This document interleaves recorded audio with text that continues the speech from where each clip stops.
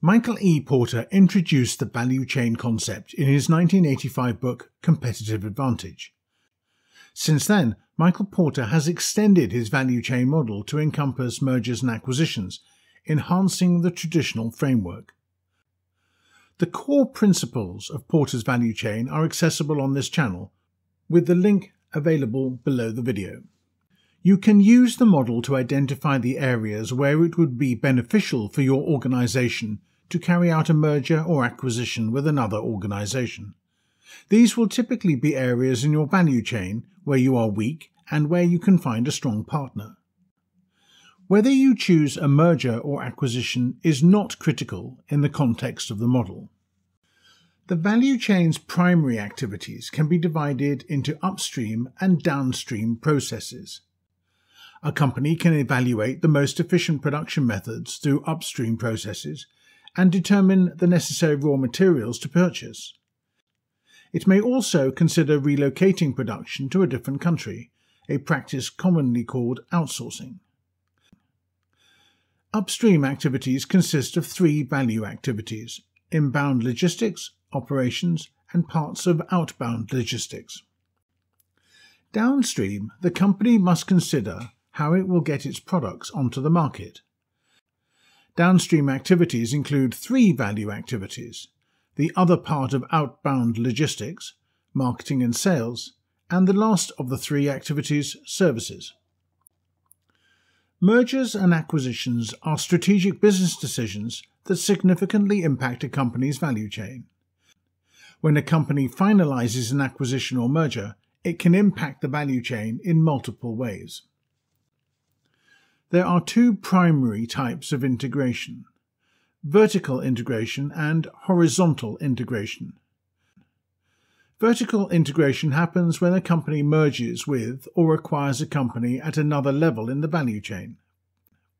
For example, when an automobile manufacturer acquires a tire supplier, it engages in backward vertical integration.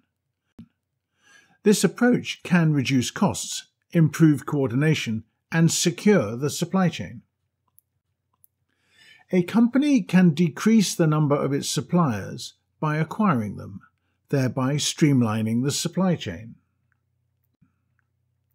Vertical integration, downstream or forward integration, occurs when a company eliminates or bypasses its middleman by acquiring them or establishing an online store directly.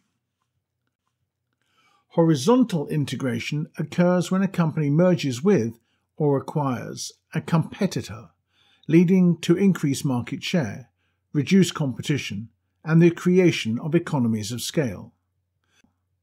When two companies merge or one company acquires the other, a variety of synergies may emerge. Economic synergies result in savings by reducing costs through joint procurement, utilizing shared facilities, or eliminating redundant functions. Technological synergies arise from sharing technology and innovation, which can result in the creation of new products or enhancement of processes. Geographic expansion through mergers and acquisitions can grant access to new markets and broaden the company's customer base. Mergers and acquisitions can increase a company's bargaining power with suppliers. A larger company might secure more favorable purchasing terms as a result. Two primary effects arise from a merger or acquisition. The first is economies of scale, which imply that as production expands, the cost per unit decreases due to the distribution of fixed costs over more units and the achievement of operational efficiencies. The second effect is the learning or experience curve, which posits that organizational functions become more efficient as production volume increases, thereby lowering unit costs.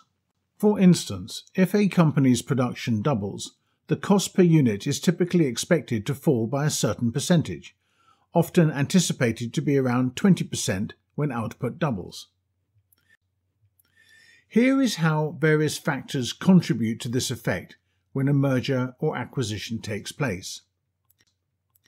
Workers and machines become more experienced as production volumes increase, reducing production errors. Consequently, product quality is enhanced over time, decreasing the expenses relating to repairs, returns, and warranty claims. Companies often obtain better pricing from suppliers by purchasing larger quantities of raw materials or components.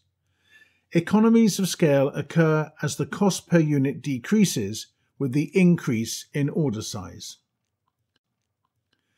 Improved planning and consolidation of larger loads can reduce transportation costs, as the increased volume can lead to significant savings. Additionally, shipping larger quantities can result in volume discounts from transportation providers. Increasing production allows the company to use its existing facilities and machinery more efficiently.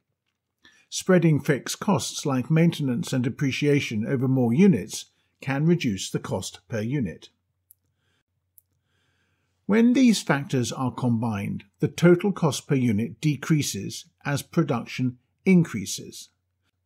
The principle suggests that a doubling of output is associated with a 20% reduction in unit cost. Gaining a higher market share through mergers or acquisitions can enhance a company's ability to dictate terms and set customer prices. We shall now review a merger as an example of the value chain. We will examine the value chain through the lens of a merger involving the Danish wind turbine manufacturer Vestas and its potential effects on Vestas's value chain. Let us begin with some facts about Vestas and the merger details. Vestas started as a family-operated blacksmith shop in 1898 and gradually evolved to produce industrial metal goods. Since 1980, Vestas has been manufacturing wind turbines and has grown into one of the world's leading manufacturers since the mid-1990s. In 2004, Vestas merged with Micon, the second largest Danish wind turbine manufacturer. Under the joint name Vestas, the headquarters were moved to Micon's premises in Randers. From 2005 and throughout the following year, Vestas focused internally on completing a genuine merger of the two companies, which, however, continue to operate side by side to an excessive degree. The organization became more streamlined and market-focused, adapting to the burgeoning markets in Asia and the heightened emphasis on offshore wind turbines. Concurrently, a decision was made to set up production facilities in key regions such as North America and China, with Europe being catered to from Denmark. Vestas restructured into divisions centered on individual business units, establishing a shared value foundation for the now global enterprise. Additionally, IT development progressed rapidly, marked by a comprehensive internal system launch and enhanced customer services, including remote control and diagnostics from the expansive computer network at the headquarters. The onset of the 2010s was marked by a reorganization that included outsourcing, optimization, and a shift towards Asia's new growth centers. In line with this strategic shift towards globalization and knowledge, Vestas relocated its headquarters to Aarhus, Denmark in 2011.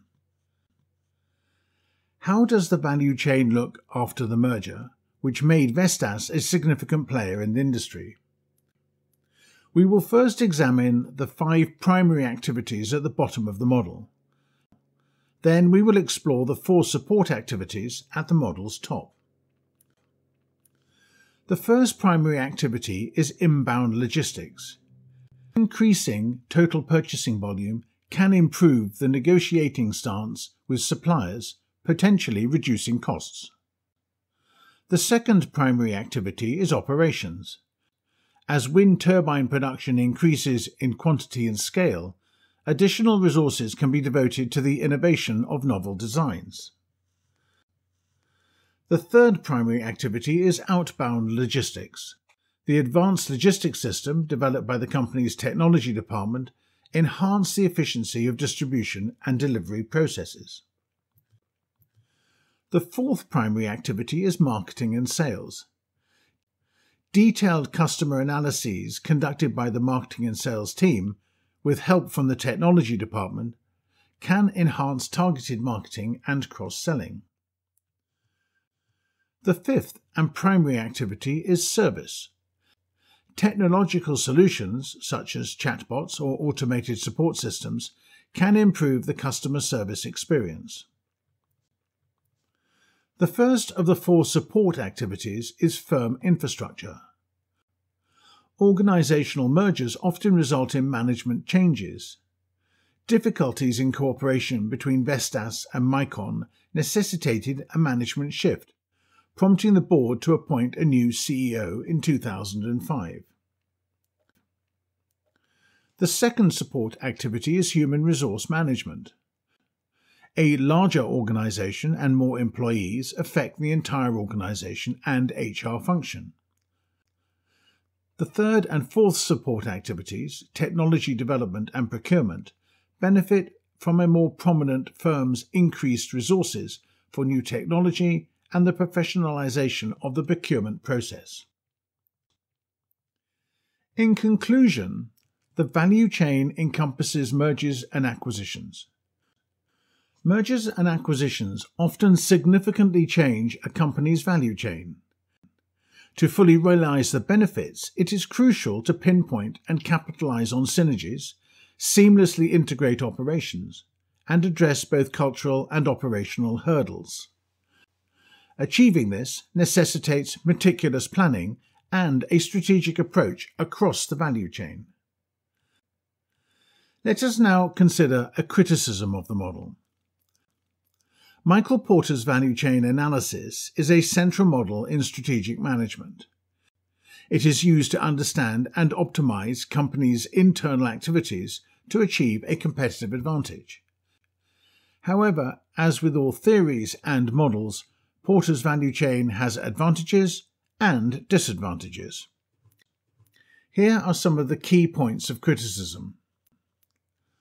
The model simplifies reality. Porter's value chain might be considered overly simplistic and static for representing the complexities and dynamics of contemporary businesses. Activities are more interconnected and not as distinctly delineated as the model indicates. The model lacks flexibility. The model presupposes that companies operate with linear and sequential value chains, which may not always reflect reality. Numerous companies function within networks and ecosystems, engaging in interactive activities reliant on external partners. The model ignores technological advances.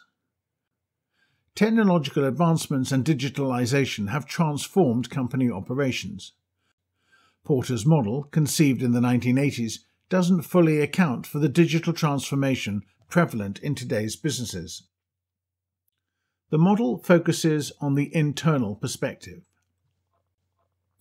The model primarily focuses on internal activities, potentially neglecting vital external elements like customer preferences, market trends, and competitors' strategies. A more comprehensive approach encompassing these external factors is essential in today's business environment. The model overestimates company boundaries. Defining precise company boundaries can be challenging in a globalized world with intricate supply chains and collaborations. Porter's value chain model presupposes distinct boundaries, which may not always reflect reality. The model's applicability to service companies is limited. Initially tailored for manufacturing firms, Porter's model might be less applicable or need adjustments for service-oriented companies, where value creation is more intangible and heavily reliant on customer interactions. Despite these criticisms, Porter's value chain is still a valuable tool for many companies to analyse and improve their internal processes in a merger or acquisition situation. However, it is essential to supplement this model with other tools and perspectives to gain a more comprehensive understanding of the company's strategic position and potential.